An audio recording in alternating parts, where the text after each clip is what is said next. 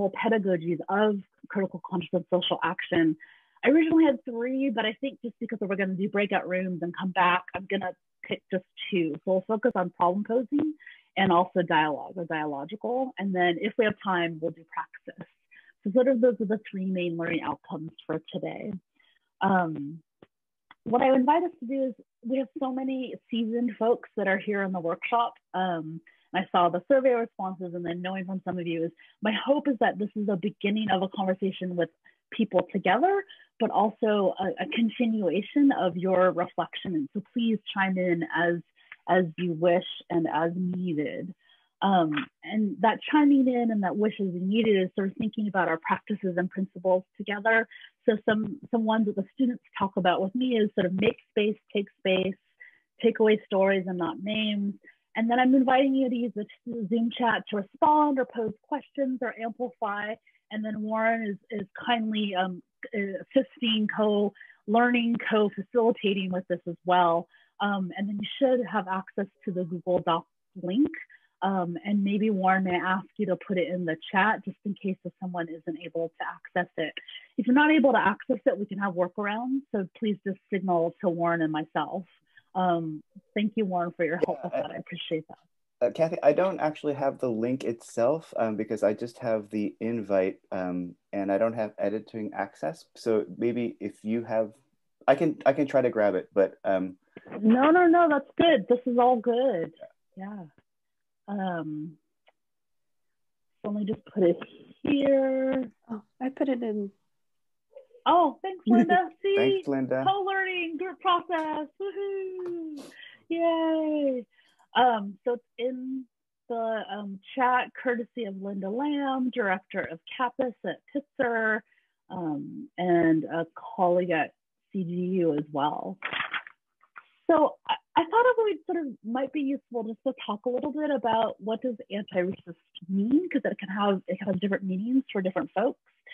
And really thinking about not racist versus anti-racist, right, on that spectrum. And I was thinking about this in terms of the public health discipline of upstream and downstream factors.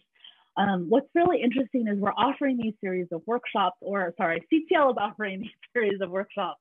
I took credit for something that I didn't do, and I'm a participant, but it's, you know, in the context of a White House executive order about diversity, equity, inclusion.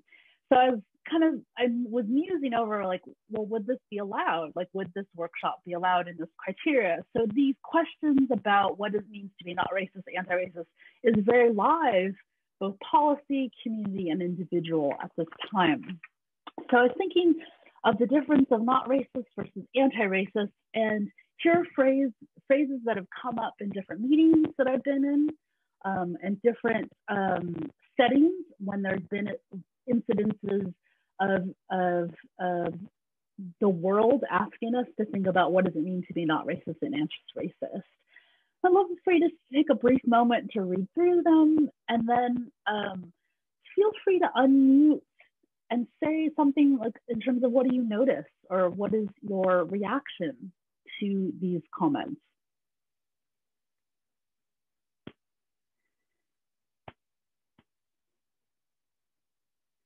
So you can put in the chat. You're also welcome to unmute and speak. And again, the idea is it's not about shaming. It's not about perfection. It's not like the super prize for the best anti-racist person ever. It's more about, let's sort of think about the field in which there might be some nebulous phrasings and terms, and then how do we have clarity and community as we come up together with concepts and strategies.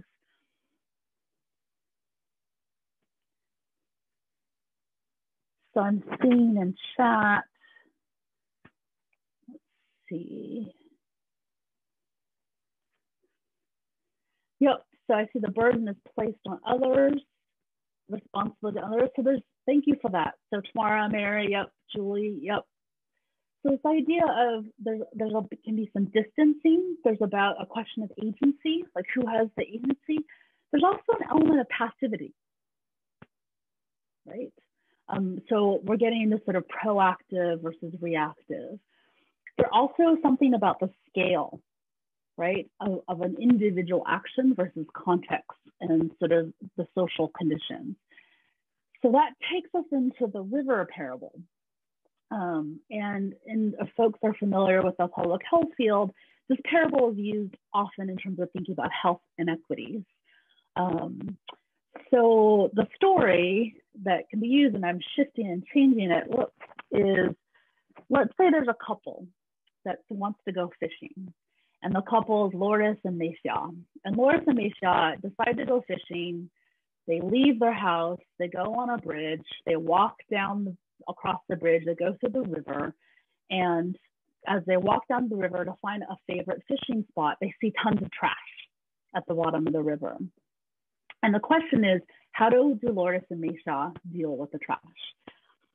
And a not racist approach might be like downstream. We're just going to clean up the trash, right? So you see that in those quotes too, right? Like if something comes up, come and talk to me. Like it appears like there's trash.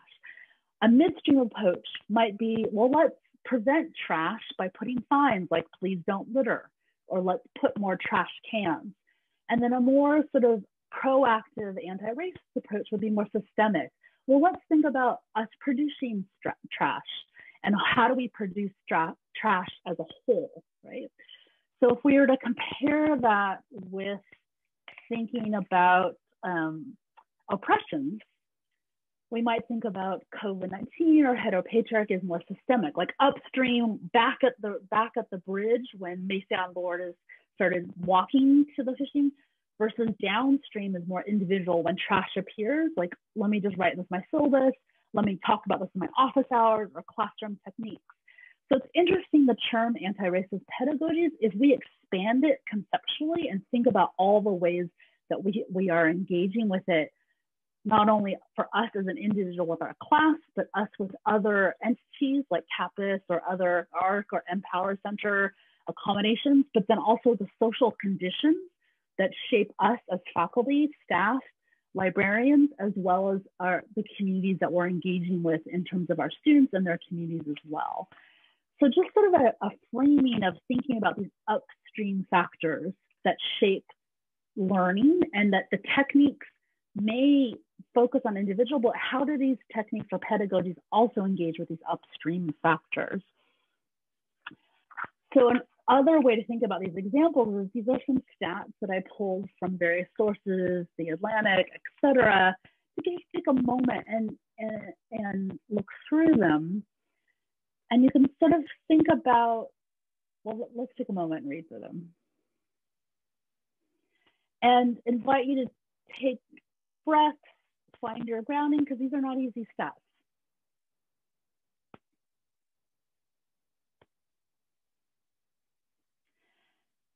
And so it's an interesting way if we take a downstream approach that's individual, that's with our office hours, that's with our syllabus, with classroom teaching techniques, then we lose some things, right? So the stat of nearly 1 in 3 Black Americans in the US have had a first-hand experience with a COVID-19 death is a really big statement. My throat is catching, right? And then if we have an interpolation of things that happen around whiteness and Blackness and around health inequities, those impact various ways in which our students show up, we show up, our community partners show up. So I'm offering this musing about thinking about anti-racism as critical consciousness and social action. This is a picture of Paulo Freire. CTL had what was it? No Stress, No Worries book club. It was such a great title. Maybe it was so inviting, like I'm gonna just show up. That was so great. So they had one, I think, on Pedagogy of Freedom. So this is sort of bridging that. I was very lucky to be inspired and mentored by various scholars like Margot Okazawa-Ray and Michael James, who worked with Freire and then continued to work with lost grad students like me in ethnic studies.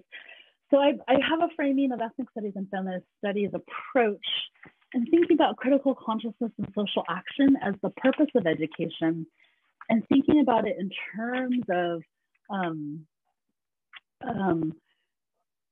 how do we approach anti-racism, not just as strategies and techniques, but also a framing. So it's upstream factors. It's also about relationality, so that the task of teaching and learning isn't just transactional. It isn't just content delivery, received. There's a relationality to the knowledge and also to each other. And there's an element of liberation, right? There's an element of transformative change. So that was a lot, and sort of went through upstream and downstream in relation to the river parable and trying to link anti-racism with upstream and downstream.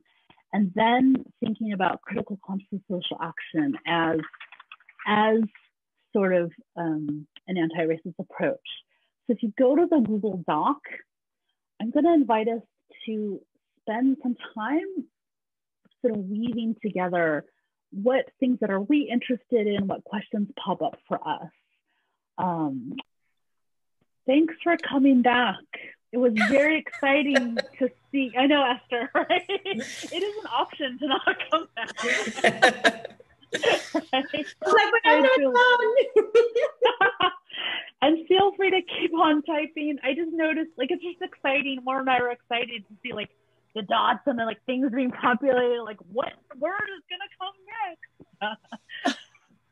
So I think as people continue to come back, I just invite you to spend some time with the group notes and just sort of see what were some of the thoughts and musings and questions and brilliant ideas that people shared. And then we're just going to have a little bit of time for an open large group discussion and engagement.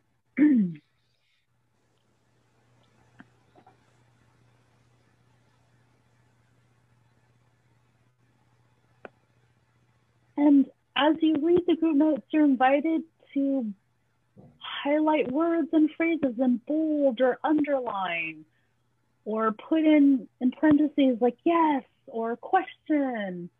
So engage with it as a text. We'll do this for a minute or two and sort of see how we're thinking as a group.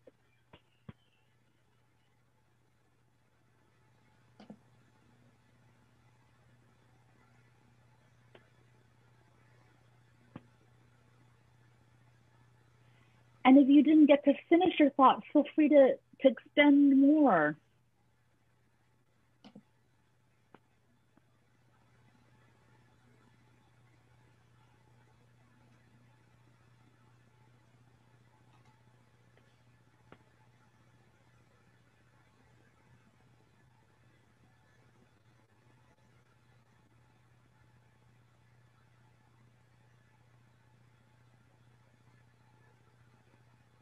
Thank you, Julie. Yes, so Julie is an amazing model of using the comment feature on the Google Doc, which I have still learning my tech muscles.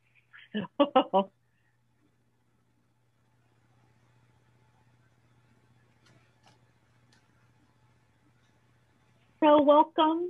I think someone chimed in, maybe it was Andre. We're looking at a Google Doc together. We've just in small groups. And we're just reacting to the Google Doc we shared. And let me just see. The Google Doc we'll put in chat. And we're just reflecting on racism versus, or not racist versus anti-racist, and the upstream, downstream concept, and critical conscious and social action. What is it? How does it land for us? And what are we yearning for, or what are we inspired by?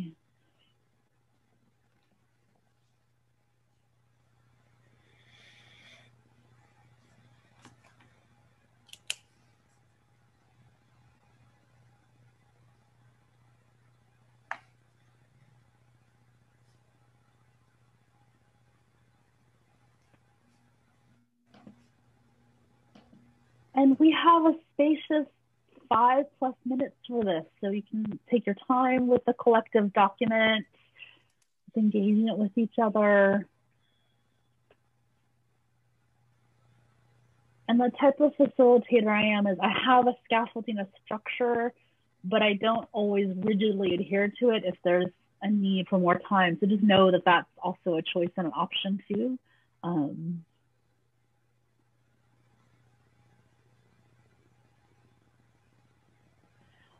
themes are you noticing?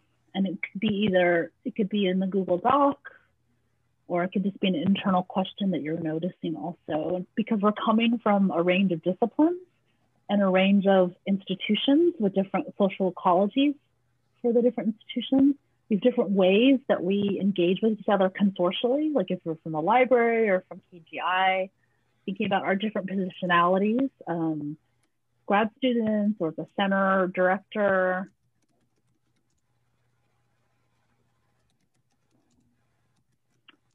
Maybe we're staff faculty teaching combo, admin position. Maybe we're a postdoc somewhere, or we're adjunct and now we're tenure track. Like there's a range in which our different positionalities have different lenses and similar lenses.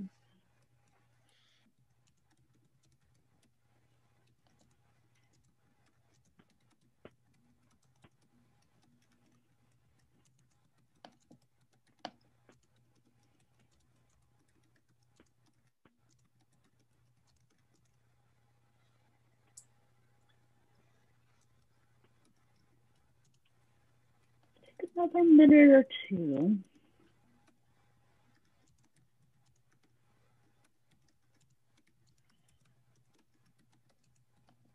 I'm going to shift gears to invite someone to unmute. And let's hear some voices other than my voice of things you noticed or things that stood out to you or questions that you have. I'd love to. So you're welcome to unmute and share out to the group. Just shift a little bit phonically.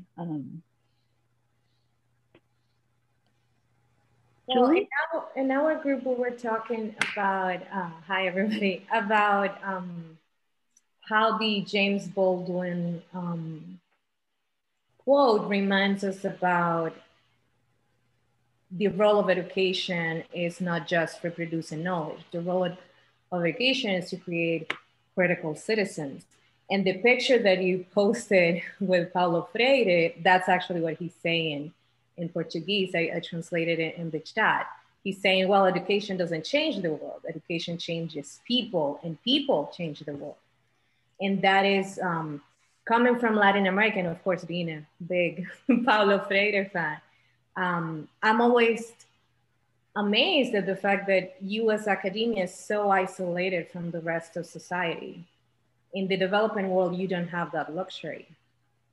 You know, so for instance, when I learned the concept of public sociology, when I came to the US, I was like, what is that? Like, of course, sociology is public. Of course, because we're always doing that. Like sociologists in Latin America are always engaging with the public, are always participating in public debates about problems, about, you know, policy solutions and all that. But here in the US, it's more difficult to have that conversation. Ironically, because academia has more resources.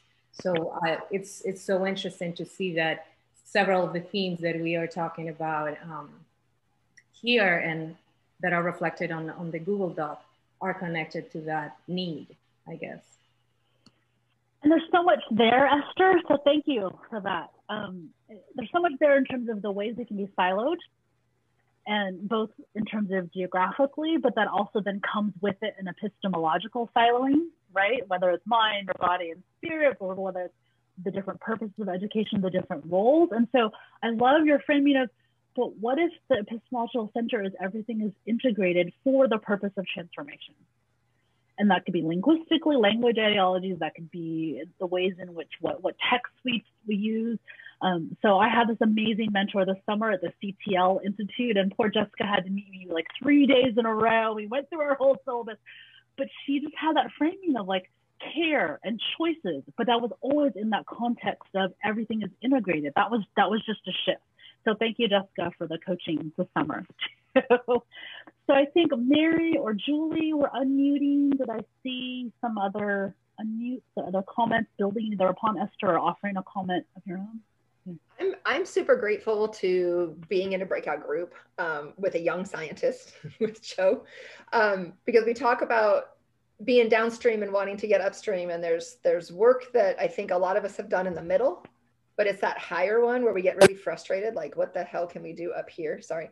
And Joe had this great, because I was saying like my biggest thing that gets me is that I can tell my students grades don't matter, and I can help them learn that we want to learn. And then they apply to med school and it all matters. And I'm constantly angry with med. I'm constantly trying to work with my colleagues around this, and can we ungrade, can we whatever. And Joe just very wisely said, like, why haven't you written an article that goes in the New England Journal of Medicine and that force them to pay attention to the fact that there's inequities, that those first semester grades are always like, they're never going to be a good judge of anything, and you have to stop requiring them.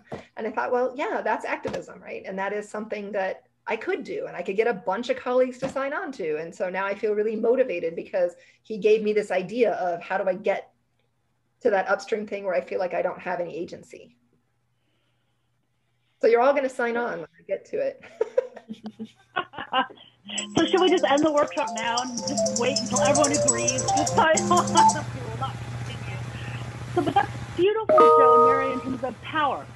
It's about power and agency, and then what do we lose and what do we gain based on where we look at upstream, midstream, and downstream. Thank you. Julie, were you going to say something? I'm so grateful to everybody here, and I feel like I found my people. Yeah. And I've been searching for all of you. Yeah. And so I really love that the upstream and the downstream analogy, and I feel like a lot of us, and I'm grateful to Esther for helping me realize this too, that I think we're all in the downstream and we're just trying to figure out how to swim upstream. And I like Joe's suggestion to Mary, and now I'm just itching to like, okay, let's start. Like, we're all in agreement that there's a problem. So like, what do we do? And I'm tired of changing myself and adapting myself and trying to be the example and blah, blah, blah. And that's great. But I wish my colleagues were here. I teach at KGI, and I know this is being recorded, so I will say it very lovingly that I wish my colleagues were here with me too. And thank you, Julie, for the reminder that this is a public document and most likely be public, so it's important to note. And also that naming, it isn't just a teacher on student, it's bi-directional teacher with student, but it's also us as faculty, staff, and as community members that we're in the social ecology, we're in the upstream thing, and that is impacting us too. So it isn't just if we write the perfect statement in the syllabus about my open hours, which I learned from Esther at the summer CTL, that's going to solve all oppression, right? That is going to immediately move us to liberation.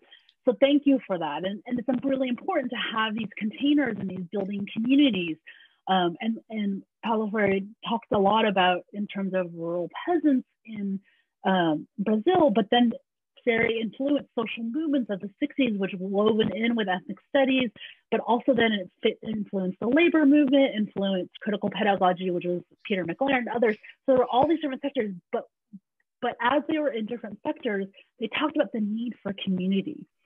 And we often say we need community, but it's like this ways in which we can have the praxis of reflection and action and dialectically go back and forth with each other. So this is why the CTL is modeling some important things, because you can see they're always bringing us together in different ways. So that is a perfect, Julie, I'll thank you later. I'll bring you passion fruit from my vines later in a socially distanced way, because it's moving us to actionable pedagogies. And I'm going to focus on thinking about problem posing and also dialogue. And while I'm talking about this in the context of teaching in classes, I also sort of stuck in things that I did when I was an administrator.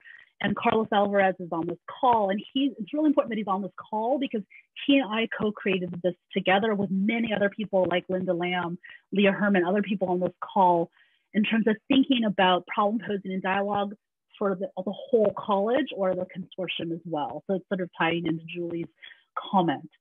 So what we're going to do is we're going to talk about problem posing in a couple of ways. First, I thought I'd do it conceptually. So I would talk about it as a concept, and then I would give you examples of what I do in a classroom. So let me just find this.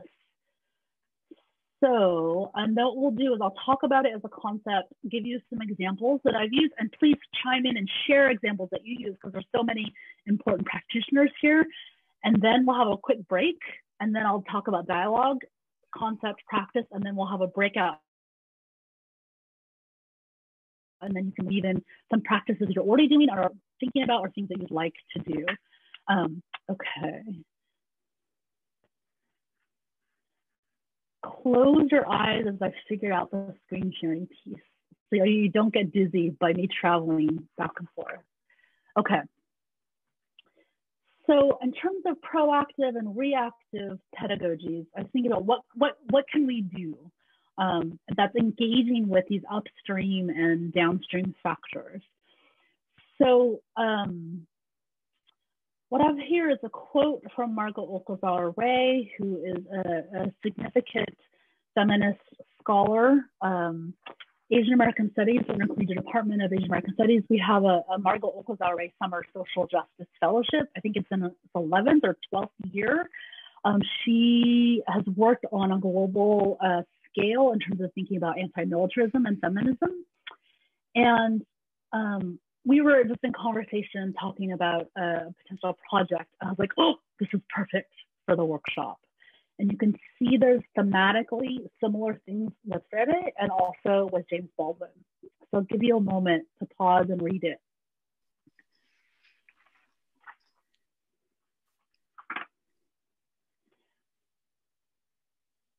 So this is Margot, Margot in the orange right here. To the second to the left of the screen. And here's the good news. She's moving to Pilgrim Place in December. So she is so excited to be in conversation with CTL and continue with Asian American Studies. And whenever she comes for her postdocs for her scholarship, where students do community engaged projects, she engages with staff and faculty students. So we're really excited that she's coming. So what you can see in this quote is, if we were to do the sort of more evidence-based positivist lens, is there's questioning the self, like attitudes, values, and habits, right? And then interweaving, I think Esther or someone put in the sociological imagination, like the weaving of history and biography. But I think what's interesting is in this quote, in problem posing and framing it as an anti-racist practice, of taking into account social conditions like upstream factors, is the complex relationships. This is also what Julie talked about. And then getting at the root causes of oppression, like poverty, heteropatriarchy. And it's the basis of that seeing and knowing and understanding and naming those contradictions and those relationships that is the basis for critical thinking as well as action. So the action piece is really important here. So examples, So I teach classes like community health, health inequities, racial politics of teaching, methods, which sounds kind of opaque, but is actually a really exciting class to teach. So I took this example where the purpose of the task of the project was identify upstream factors in relation to different positionalities. It was a social theory class that had a community engagement component. And I called it social biographies, and that really comes from Michael James and other scholar activists who worked with Ferry and Margot. And the task is they had to identify a social contradiction. Social contradiction meaning something was said one way and then to manifest the reality another way. So they had to find an example in their lives pre-COVID. So maybe the Disney concert hall, and then there were all these tents of housing insecure, like that was a contradiction, right? And the task was to find these contradictions in the social theorists that we were reading. So that could be like Bourdieu or Gramsci or Thich Nhat Hanh, 3 examples of events of a social contradiction in their own lives, and then with our community partner. And so I have a picture of a tree here. This isn't the tree of my students because I'm not going to campus, but it's in my office. But they basically took wires and they created a wire tree. And then they created leaves that they dangled that were different examples of the events of social contradictions of each of the parties or social things. And then they color coded it, made the material similar, different, and they had some leaves falling to sort of show that it was dynamic over time, intergenerationally. So that was an example of problem posing in the sense of they understood themselves, they understood the theorists, the community partner, and the ways that they related and interacted with each other. Another example, let's see. So that was sort of a larger scale assignment. So we did like 4 or 5 weeks of reading, discussion, and this was sort of the big assessment or the equivalent of an exam. To give you smaller scale examples, was I might do warm-up prompts. So like what we practiced today, what inspires you? I might have a prompt of who are your ancestors or communities that you feel comfortable sharing, that you would like to bring in the room. We might change our name up in the top right corner. We might have people bring in an object that represents community or what a sense of belonging means to you. We've done movement-based things and also music things, like we've done Spotify playlists that represent a social contradiction. Other examples I've done for variations of problem posing that isn't just the scale of an exam, but could be done across disciplines, is maybe they've done a portrait of their self, their communities, and strengths and challenges, but you can see the commonalities of weaving people in context. It's about context and relationality that is both past, present, and future.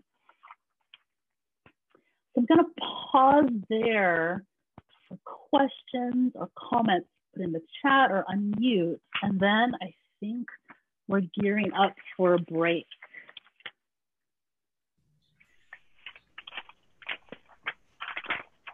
I was just going to share that I'm teaching this archaeology and society class at Pomona, and in really thinking about this type of work and this environment, I decided to introduce an archaeological drawing unit that threads through the whole class. And so I was able to have an expert Skype in and give the students a workshop on drawing. I organized a supplies list so they would all have the same like equipment. And then I had to let go of some other parts of the syllabus because it's not an add-on, right? it's not an extra thing they have to do in addition to all the normal stuff, right? And first I invited them to break a cup so that they could do a rim drawing. And now they're working on a precious object or something that could be like an heirloom, if not already, but you know, something that matters to them that they might want to see like passed down. And I scaffold the assignment so that they're posting on their blogs, not just the final product, but like, or project, but like why they chose the object and what it means to them. And I really encourage them to do video or audio logs for those posts with maybe photos of the objects. And that class, the students have just come so alive in that class because they're watching these videos of each other talk about like one of the guys in the class who was very reserved at first and just very kind of skeptical, I think, a little bit of the class. Like he broke a pot that he had made as a child. And it was this whole process for him of like, he said it was like a little hard, but then through that process, he like really reconnected with it. And I was then simultaneously posting pictures of my son who broke my pot.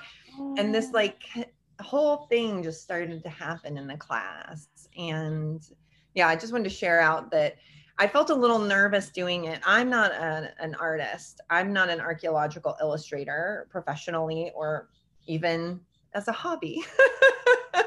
And you know, as faculty, it's so hard to let go of that. I'm the expert. I have to only teach about things that I have expertise in, you know, blah, blah, blah, blah, blah, you know.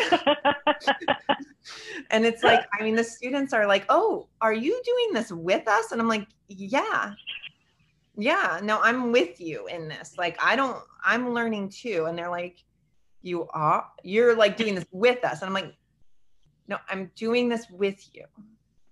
And it was helpful because then I could ask our expert when she comes to visit questions, you know, like, well, I had trouble with going from 3D to 2D, like with some of the patterns on my cup. And it was a real question. I'm not pretending, you know, like. Jody, that was incredible. I feel his head nod, to see his smiles. And I just wrote in the chat, I am doing this with you. Right. And when we think of that, we can think of that just in a downstream way. Like I'm here with you. I'm upset too. But I think what's really powerful is your story is an upstream way of like, we are shifting who's co-creating knowledge and also stretching and risking together. And that is a huge, not only signal and signifier, but also for us too, as our trajectory is of teaching and learning. So thank you for that. I'm going to invite us to take a quick break. We're at 10:56, and let's come back at 10:58. The literature is really compelling about it's important to not sit for more than 30 minutes. It impacts our lifespan, our quality of life, maybe on a more unicorn and bunny happier note, like touch the trees, feel the sun, and we'll come back. I took up tons of time, 10:59. Let's do 2 minutes, 10:59. So thank you, and I'll see you back in 2 minutes. So welcome back.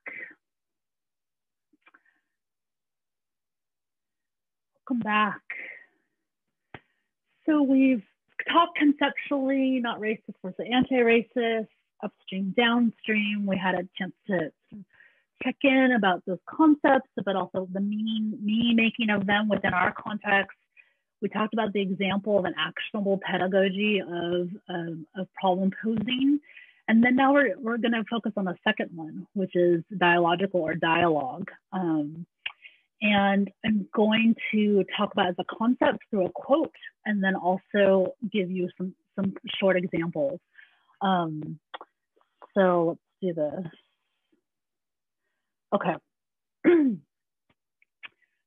So here's a quote from Dr. Gwen Kirk. We're so lucky. She's working and learning from my class, Social Theory of Thich Nhat Hanh, this semester. And we have a couple of sessions, and this came through in our conversation and presentation. So just take a moment with the quote. You can read it, see how it lands for you.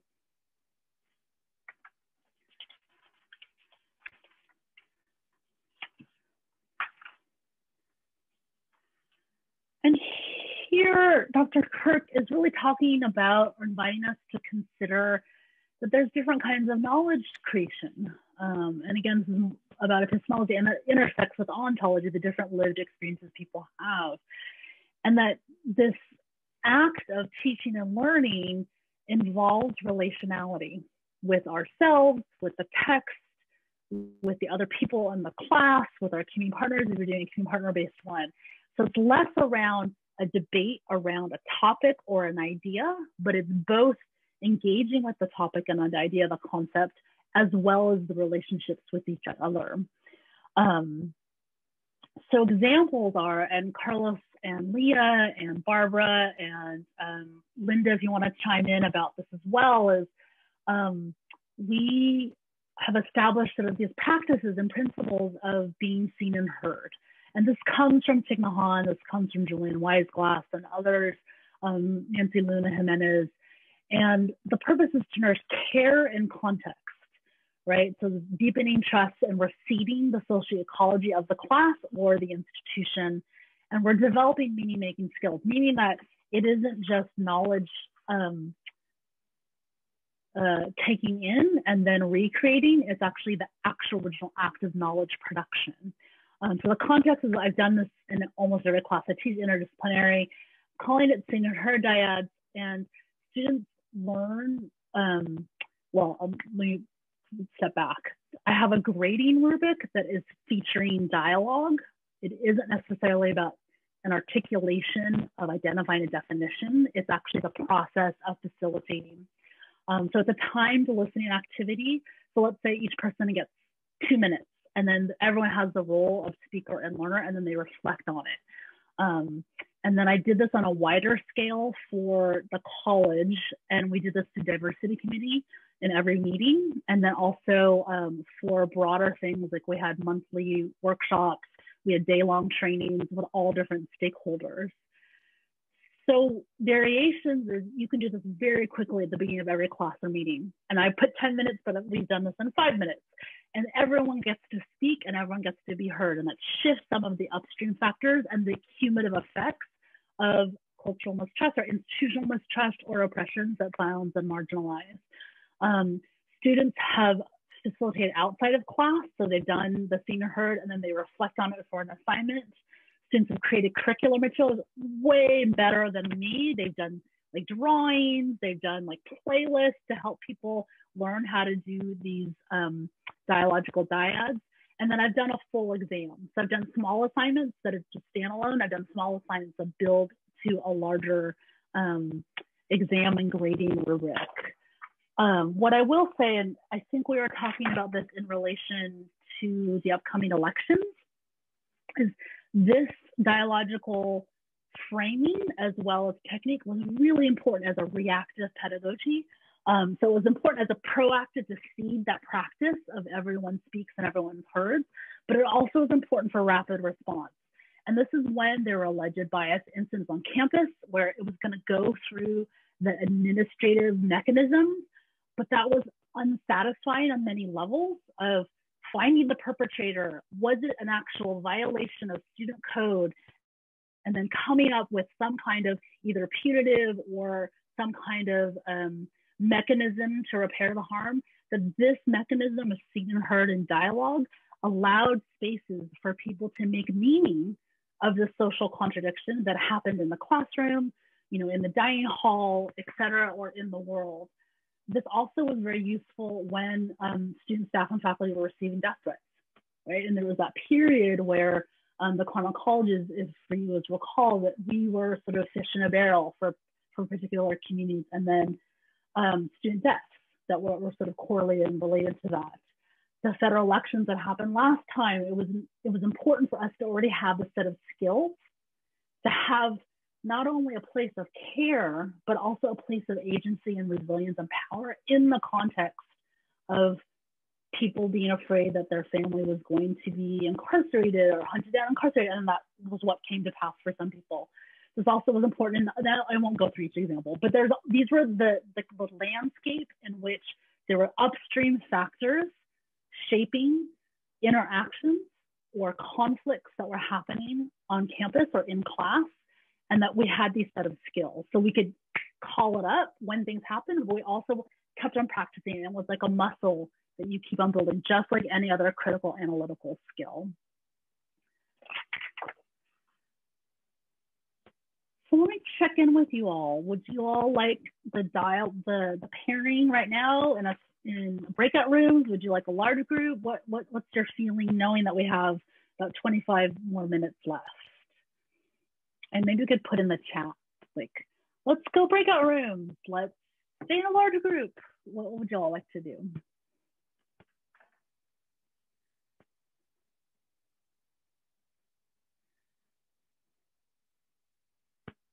So let's do large group. What's next on my agenda? We're gonna do a flash mob. No, so the next on the agenda was we were gonna break into small groups and look at the Google Doc and then come back as a large group. So I think what I'm seeing is large groups. So if you could take an opportunity just to go back to the Google Doc and ignore the time. So we're past the break, we're in this section. I'll share screen so you can see it as well. And maybe just take a moment or two to reflect on the dialogue piece and maybe these questions. I re-put in the quotes. And then we'll just open it up for a large discussion.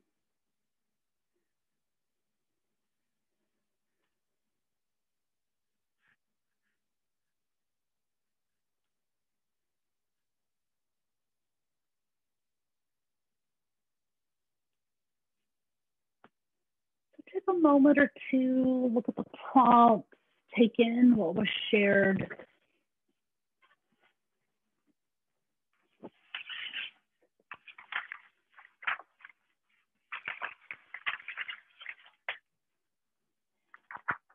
And you're welcome to type in responses at the end there if you'd like.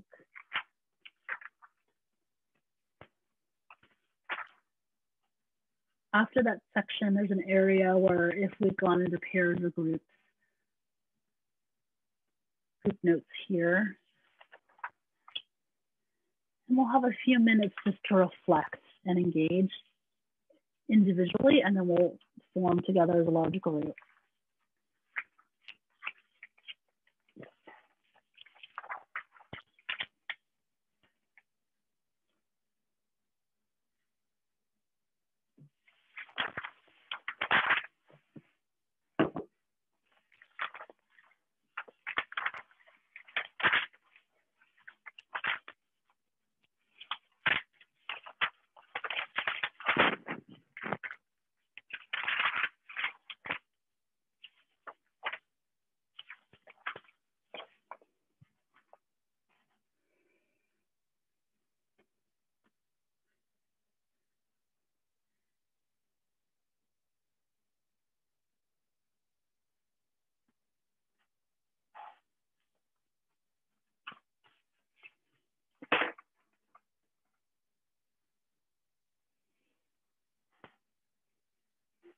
Take a few more minutes.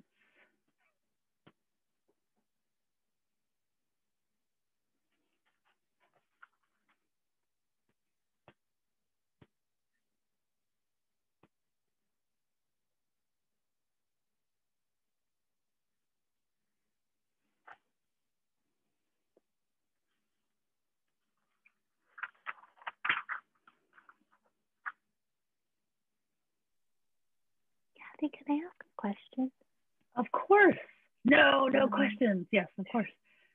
I'm looking at the problem pose and dialogue, and I'm having trouble understanding the difference. I think all problems can turn into dialogue. That's such a great comment. I have an initial response, but I want to open up because we have a lot of amazing critical pedagogy folks here. The other folks want to chime in of initial sort of reaction and connecting with Julie's question of in what ways are problem posing and dialogue similar and then can be different in your experiences or in your practices or in conceptually. And you're welcome to unmute and respond. So it's a great question.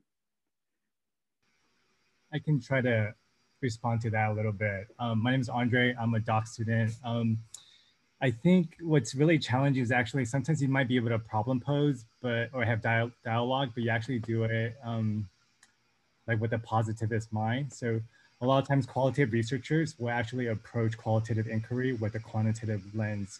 And I think that's the same parallel I have for pedagogy.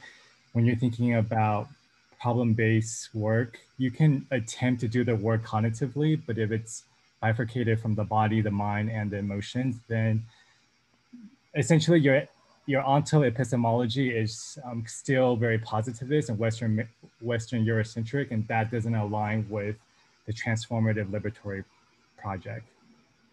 I'll pause there.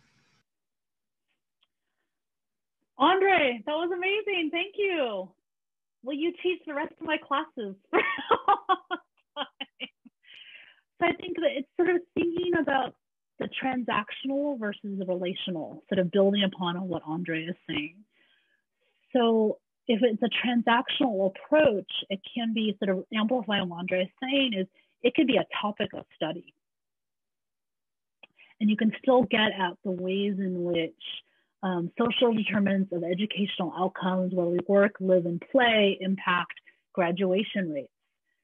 And you can still completely dehumanize and marginalize the populations you study.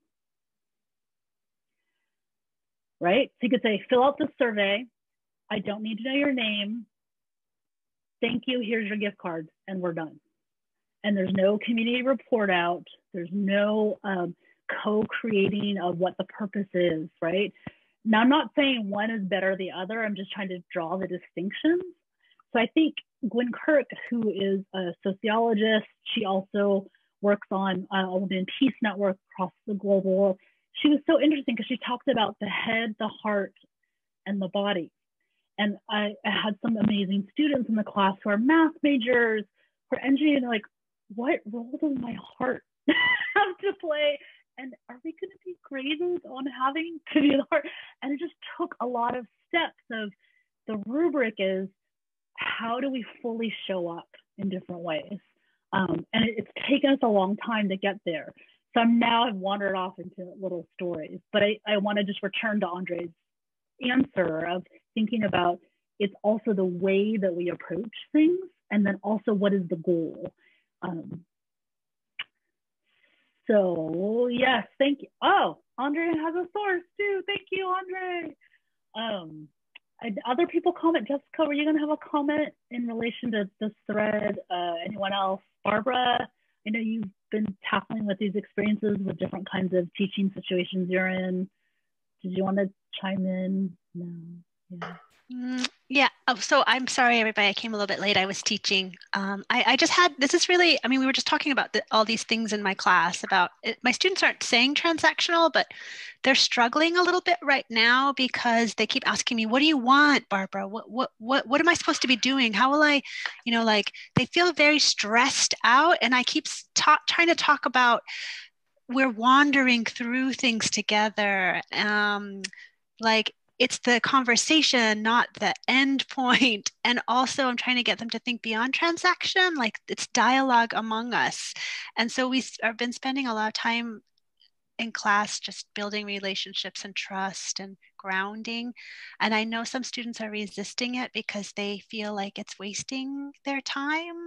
And other students really need it and are very lonely and appreciate it. So actually I'm struggling right now, as I always do, with these two so I did a little survey. Speaking of surveys, and I said, don't include your name. Don't put your name down. But I use the survey as a way, like, what's going well? How can I support you? How can we support each other? And the responses, some students were like, I don't want to spend so much time talking. Can't we do some written activities? And other students are like, I don't want to write. I just want to talk. And some students are like, I want to have my Zoom camera off. I need privacy. And others are like, I hate when the Zoom camera is off because I feel like I'm exposing myself and others aren't taking the risk. And so I think, like, I'm really excited because I'm going to start class on Friday with a conversation about what is this that we're doing together. And I try to have it in different ways. I feel often that I don't have the language or the skills to do it smoothly, but maybe that's okay too, because I'm always telling them, like, this is something I've never done before either. So we'll do it together. And then also finally, my last thing, I guess I'm not really giving helpful things, but one thing is, like, they keep wanting to talk about grades. And I keep saying, you get to grade yourself on, like, how much energy you had and how much you put into it, and how in the moment when you were with your peers doing the work together and talking with each other, how present were you? I said, those will be your and I don't know. I'm sorry. I think I'm still in my mind in my class. Thanks, Kathy, for asking me. This was so helpful, and I have a response, but I don't want to take up space. So if anyone else, like, does anything sort of, Leah, yes, Leah. You're still muted, Leah. There. Okay, so this is basically what I put in my end comment on the Google Doc, and it's something that I struggle with too. And so I'm thinking that, and Barbara, I hear you, because, like, I don't want to be in charge. I mean, I do, but I want to give my students the perfect reading that says, this is what this is. And so that I can just say, hey, we're just doing what that reading told us to do. And yeah, so that's what I want to say, is that I want to find the perfect reading that says, this is what this is. And then I give it to them. And then when they complain that we're not doing something that's academic, that I say, oh, yes, we are. You had that reading. That reading was the thing. And that's what we're doing. Mary. Yeah, I think I love your comments, Barbara, because I have those same struggles. And when I do surveys, I kind of crack up at I want this, I don't want this. I had my students help me craft my mid-semester survey. Like I'd given a pre-survey that had a lot of self-care stuff, and then I asked them for other questions. And then today I did the report out, and I was just really honest with some of you are really frustrated that some people aren't having their camera on, but others of you are really frustrated that you have to like, you know, they appreciate it's not on for privacy. And I'm trying to let them see like there's a whole bunch of different people here, and I want to give you different ways.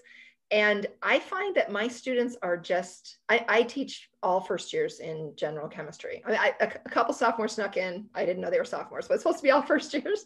And so they are just, they're starving for community. So I have these asynchronous like drop-in chat things where they can ask chemistry questions, or we'll just talk about whatever they want to talk about. And they're packed, right? And so I get that thing where they're like, I don't want to take class time on this.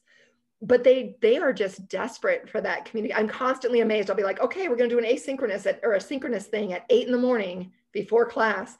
And they're packed because they're just like, yay, let's talk about my dog or whatever. And so I think some of that is this is such a weird time. They're not getting to do that elsewhere. And we have to help those who are, you know, I have those who are super stressed. And it's just like, I must learn this chemistry and there's a grade and it'll go in my med school application. So stop this waste of time.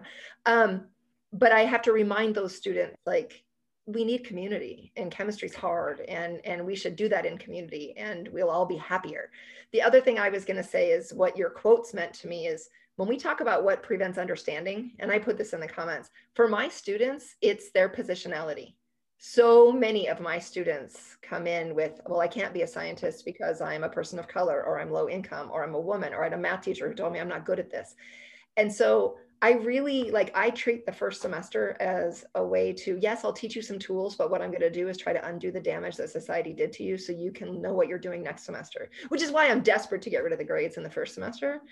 Hasn't worked yet, but I think at least letting them know that, right? Like I've had students in office hours who are just like, but I can't. And I say, okay, we're going to practice mindfulness. Like that thinking that you can't do this, somebody else put that in your head. That's not your belief. That's society's belief. So you go, yep, that's there. Move away. I'm going to work on this problem, right? And but it's a lot of work. And these poor kids, like I got to say, I'm glad I'm old because there wasn't this much pressure grades when I could learn science and make mistakes and I was still going to get into college or still going to get into grad school. And the pressure is just way too much. And Jody, I speak a little bit to what Barbara and Leah and Mary said, which is that, I teach in like classics. So for example, one of my job assignments right now is to teach a Latin class. And, I've been teaching the same class for about maybe 10 years around Claremont here and there, and I'm a contract faculty. So I've been at Scripps, I've been at Pitzer. Hi, Pitzer. I'm at Pomona right now. But this class, it did not travel with me to Pitzer, but I've had it at Scripps, I've had it at Pomona, and as a contract faculty, in some ways it's like, I try to do a little what I'm told, I try to, whatever. But then I'm like, fuck it, I'm teaching Virgil again. Like, this is my class now. And I started out sort of like soft feminist with the Virgil class. And now I went full intersectionality this semester. I told the students, I said, what we're going to do is we're going to figure out how, and if it's possible, and how an intersectional reading of book 4 of the Aeneid in Latin is possible, helpful, and meaningful. We're just going to give it a whirl. They were like, okay, And then just to speak to what you were saying, Leah, I actually do give them, just like what Kathy gave us today, quotes and citations and informations about what we're doing. So this is why we do intersectionality. Here's some stuff from the social sciences, by the originators of that. This has nothing to do with Latin. It's not even written for humanists, or humanities people. But we need to know. And then I gave them a quiz, and I gave them all these quotes from this book called Make It Stick. And I was like, this is why you're writing a quiz, because mentally, cognitively, here's what it does to your brain parts. It makes you recall things in a different way. The quizzes were credit, no credit, and I corrected them. It was painful for me, but whatever, So they knew that it's graded, but purely for, I was crystal clear about it. Like, you do it, and then I don't have to worry about, like, are they cheating? I mean, I wrote a little thing about how utterly pointless it would be for them to cheat, because the entire point of the quiz was for them to learn, because it's shown that that kind of information retrieval is beneficial to their learning. And that, you know, it would be great for them to put their best effort into it, because why not? It's more satisfying, you know, or what, you know. And I've just, over the years, I have just gone full frontal with it. It's like, I used to feel like, oh, I'm not supposed to be teaching them neuroscience. Oh, I'm not supposed to be teaching them about pedagogy. That's not my job. I'm not supposed to be teaching them about intersectionality. No one signed up for that. I'm obligated to teach them intermediate Latin because that's what they signed up for. Well, I lay it all out for them on the first day. And then I say, you know, if this isn't the right class for you, I totally understand. But this is what we're actually going to be doing in here. And you're going to read a shit ton of Latin, and your grammar is going to get really good. And I'm going to bust out with all these weird, esoteric, grammatical things that are buried deep in the recesses of my brain. And we're going to laugh about it together. Like, here we are. Like, this is... Jody, I wish I'd had you. I was the treasurer of the Latin club of Jordan Middle School, and I probably would have continued if I had you, like, as a teacher. So, and I love that. And we're going to do a shit ton of Latin. So and that, you know, I say to them all the time, Kathy, I'm like, you know what, maybe we move a little slow in this class, because we pause for a long time to talk about the, like, systemic misogyny in the resources that we're using to translate, the ones that tell us that, like, the word leader has to go with Aeneas and it cannot go with Dido because Dido's female. And yeah, we're going to talk about that for 15 minutes, but guess what? That's okay, because if you're actually still interested in Latin and you want to continue with it after this class, that's more important to me than that we read 50 lines of Latin on Thursday, you know? Like, I always like to joke with them. I'm like, the greatest thing about studying antiquity is not going anywhere. It'll still be here next week, just like the pandemic. Like, it's, and I just put it all forward now. I don't try to be, I like you were saying, Leah, I actually have them read stuff about pedagogy in the Latin class so that they can understand too. It's also heartening to them. I'm like, maybe you're taking this to fulfill your language requirement. Boom, welcome to the class. Let's work on your neurological networks. Like, fine, you know. So Jody, Jody, you're amazing. I'm gonna cut in because we've got only 4 minutes left. But what I will say is you said something really important there is, and maybe in a gentle nudge of reframing it, it isn't just to go slow and it's throwing something out. It's actually a pivot and enriching and deepening, and it's actually bringing in the different disciplines. And I don't mean that just as, like, I don't know, my brother, like, here, give me your nickel for 2 pennies. You get 2 things and you get 1. It's not like that. It's actually a substantive thing, because what Barbara talked about, what Leah, what Jody, and what other people have put in the chat, and the chat is really rich, like Andre's putting resources and stuff, is that we're actually trying liberation. And what Mary said, we are undoing apparati, hegemony. We are undoing the ways in which we have been projects for something that is dehumanizing and actually exterminating people. And I don't mean that in a light way, but the stakes are very high. And so when students have resistance, or staff or faculty, administrators, external reviewers, it's because it's what we've been conditioned to do. And so when we open up these spaces of liberation, it can be terrifying. There can be a lot of resistance. I've been called to the dean's office so many times, right? And so I actually wrote about it. I have a couple pieces of, I created an archetype of different kinds of students' resistance to this kind of dialogue, to this invitation of humanity. Humanity in the context of historical trauma and intergenerational. And I've written about my own historical trauma as a first-gen woman in my family to go to college. Like, what does that mean to be the first person hired at the Claremont colleges with a PhD in ethnic studies, right? And in Asian American studies, where in the racial triangulation, we're not seen as a real ethnic studies by certain people. Like, do you see what I mean? So I think there's ways in which we make visible to ourselves in community with other people and with our students. And I don't mean just like trauma porn, but I mean it in a way of, this is a hard project. And in these times, the stakes are really high. I opened up with the federal executive order, I'm not even sure if we can do this workshop. According to this, University of Iowa is halting all trainings so they can clarify. So if we had that same policy, we may have halted this, right? So the stakes are really high. It is 11:28. I wish we had more time together. We have the praxis slide, and I'll share the slides, talks about this component of reflection and action. And that gets to Leah's question, comment, sharing of a text, and then action. And what is that in between, right? Because we can read something like Bell Hooks talks about ways of knowing and ways of being, but then how do we practice it when our muscles and our brains and our bodies have been so trained to do a certain thing? We have 1 minute. Okay, why don't we take a moment to think about everything? Okay, let's see. Here's a recap slide. So we've talked about, here's an outcome slide, and I'll share it you later. It's a lot of what students talked about is their reactions to this, but I'll share it with you later. So we talked about not racist versus anti-racist, and anti-racist, thinking about that in terms of critical conscious and social action. And critical conscious social action is sort of these upstream factors, the social conditions, as well as individual strategies, and then actionable pedagogies. And what I will say is this is the beginning of a conversation or reflection. I love that we had a chance to hear from different people and react.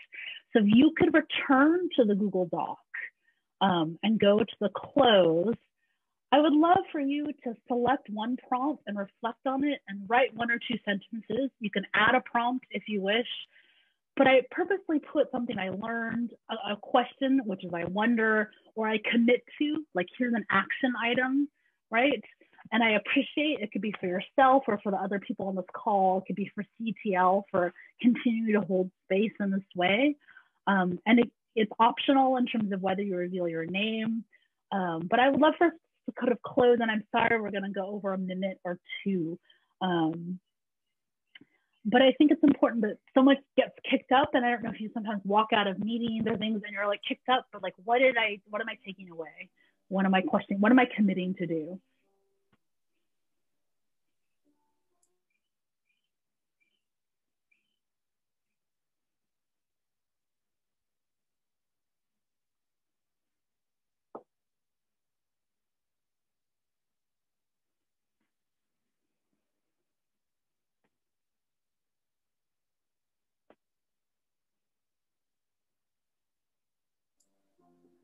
Kathy, there's a Julia's asking, or Jody, sorry, is asking if you'd be willing to share the slides from the presentation. Absolutely.